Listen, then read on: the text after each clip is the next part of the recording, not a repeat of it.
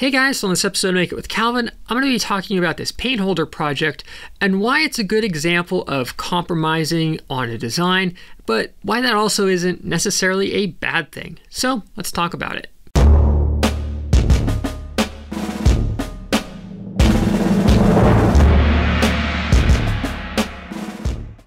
So the whole basis for this project was, for the longest time, I've literally just had my paint containers in various boxes, and every single time I'd go to try and paint something, it'd be really hard to find things. I've made the spray can organizer, which I can't tell you how handy that thing comes in when I can just walk on over there, grab a spray can, spray paint my items, put it back, job done. And I said to myself, now that I'm trying to do more train projects, why don't I try and make myself some paint organizers? I've got the K40 laser. It's a great idea. So this is what I came up with initially, and I'll explain why I say that in a minute.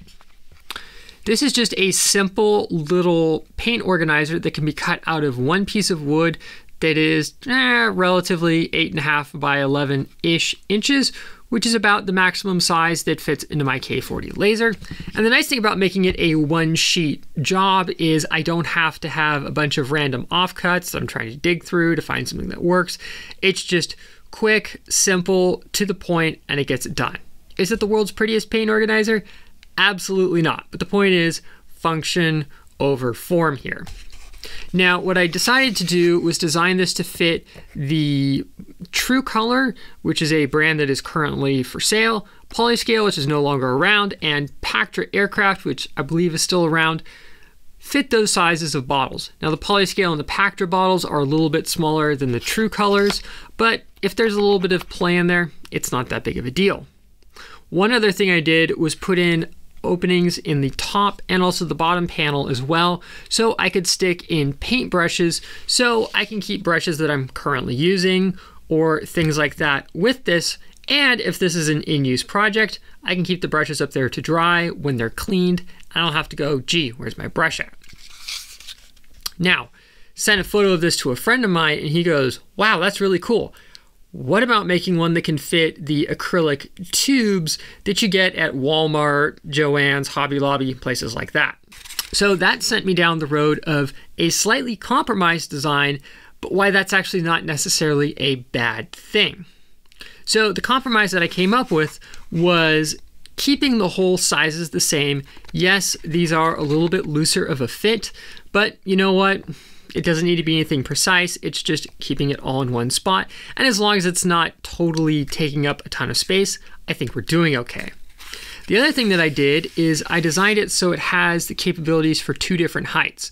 So we have this slot here if you want to use the tru-scale, Pactra, all that size stuff in terms of the paint containers. But if you want to use taller containers, such as these cheap acrylic tubes, you can glue it in at the bottom here and get the maximum height, so it's a little bit more stable. Now, to be perfectly clear, you can take and stick one of these in here. It's just, it tends to be a little bit more tippy, so personal choice. So that's why I say this is a compromise. Yes, it's a little bit ugly having the slots on the side here. Yes, the paint containers might wiggle a little bit more than I want to, but for the sake of simplicity and not having to deal with 50 different file types for every single little thing, this was the way to go. Now, if you've seen this and you think it's really awesome and you want to get one for yourself, I will have a link to this down in the description below to my Etsy shop where you can purchase these. And if you guys want to see paint organizers for a specific type of paint, please let me know, and also give me the bottle dimensions. And no promises, but I will see what I can do for you, because honestly, these kinds of things are really handy to have. So I hope you guys enjoyed. You'll check out the Etsy shop if you're interested, and I'll see you here next time on Make It with Calvin.